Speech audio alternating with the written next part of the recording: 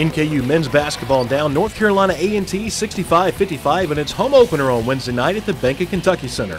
Cole Murray came off the bench to give the Norse an offensive spark early, draining 5 3-pointers in the first half, accounting for 15 points of the Norse's 33-16 halftime lead. Murray would finish the night with a career-high 21 points and 7 trades. 2 other Norse also notched double-digit scoring, with Jalen Billups and Taylor Persons each hauling in 13 points each.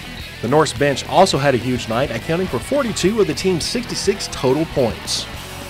I learned this a long time ago from my predecessor, Ken Shields, that your best team isn't the one you usually start. If you're going to be good, if you're going to be good, you keep growing and getting better.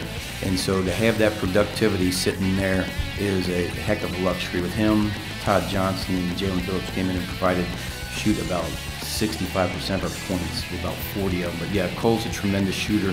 What I was most proud of Cole tonight, besides his shooting and making those shots, was his rebounds. He played very good defense, and that keeps him on the floor as much as shooting, because he's got to be a threat for us the entire year that way. The Norse return to the Bank of Kentucky Center on Saturday at 7 p.m. to take on Ohio Midwestern. If you can't be there, you can see the game live on ESPN3. For NKU Athletics, I'm Brad Pope.